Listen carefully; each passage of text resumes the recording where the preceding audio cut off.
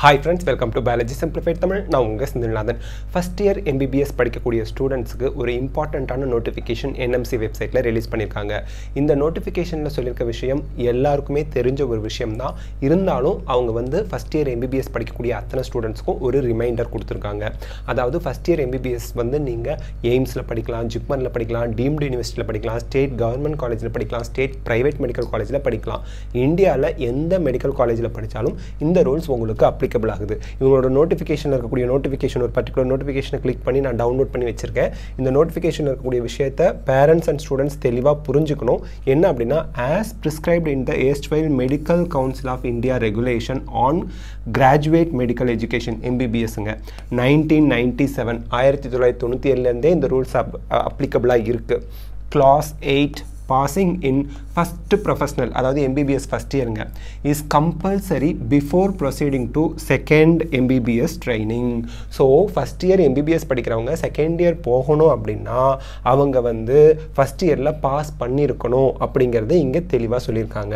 It is to inform all the students that unless the students pass successfully in the first MBBS examination, so first year MBBS examinationல எல்லா ஸ்டூடெண்ட்ஸும் pass பண்ணினா மட்டும் தான் அவங்க வந்து second year போக முடியும். இன் கேஸ் அவங்க பாஸ் பண்ணலனா they will not be promoted to second year MBBS. So first இயரில் பாஸ் பண்ணலை அப்படின்னா செகண்ட் இயர் வந்து போக மாட்டாங்க.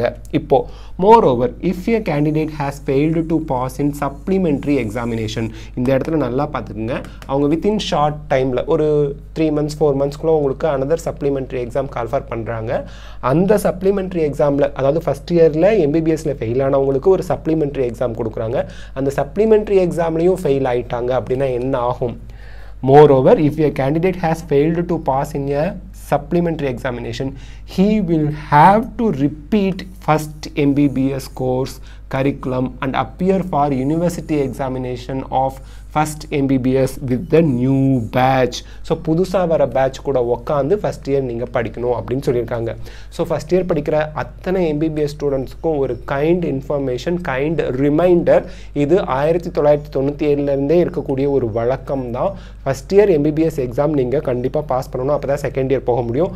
அப்படி ஃபர்ஸ்ட் இயர்ல ஃபெயில் ஆனா கூட ஒரு சப்ளிமெண்டரி எக்ஸாம் அவங்க கால்ஃபார் பண்ணுவாங்க, அதுல நீங்க பாஸ் பண்ணணும். அதுலயும் நீங்க ஃபெயில் ஆயிட்டீங்க அப்படின்னா first year new batch join பண்றாங்கல்ல, அந்த நியூ பேட்ச் ஸ்டூடெண்ட்ஸோட உட்காந்து நீங்க ஃபர்ஸ்ட் இயர் திருப்பி படிக்கணும் அப்படிங்கிற ரூல்ஸ் இங்கே இருக்குது.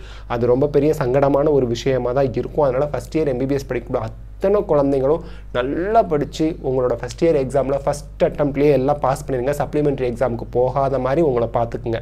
ஒருவேளை ஏதோ ஹெல்த் இஷ்யூஸ், ஏதோ குடும்ப சூழ்நிலை, ஏதோ ஒரு தவிர்க்க முடியாத காரணத்தினால ஒரு பேப்பர் அப்படி இப்படின்னு நீங்கள் ஃபஸ்ட் இயரில் ஏதாவது தவறிட்டா கூட பேப்பரில் சப்ளிமெண்ட்ரி எக்ஸாமுக்கு நல்லா ப்ரிப்பேர் பண்ணி உங்கள் ஃப்ரெண்ட்ஸோட ஹெல்ப் எல்லாம் வாங்கி அதில் பாஸ் பண்ணிடுங்க.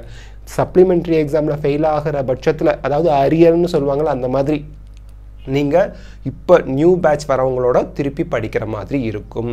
So that be very careful. படிப்பில் கண்ணும் கருத்துமாக இருக்கணும். அப்போ தான் நீங்கள் தலை சிறந்த மருத்துவராக வர முடியும் அப்படிங்கிறத மனசில் வச்சுக்கோங்க. நல்லா படிங்க, நிறைய ப்ராக்டிஸ் பண்ணுங்கள். இந்த விஷயம் எல்லா பேரண்ட்ஸ் அண்ட் ஸ்டூடெண்ட்ஸ்க்கும் கம்பல்சரி தெரிஞ்சிருக்க வேண்டிய விஷயம். அதனால தான் இந்த வீடியோ நான் உங்களுக்கு ப்ரெசென்ட் பண்ணியிருக்கேங்க. இந்த வீடியோ உங்களுக்கு ஹெல்ப்ஃபுல்லாக இருந்தால் லைக், ஷேர், கமெண்ட் பண்ணுங்கள். பயாலஜி சிம்பிளிஃபைட் தமிழுக்கு சப்ஸ்கிரைப் பண்ணுங்கள். தேங்க்யூ.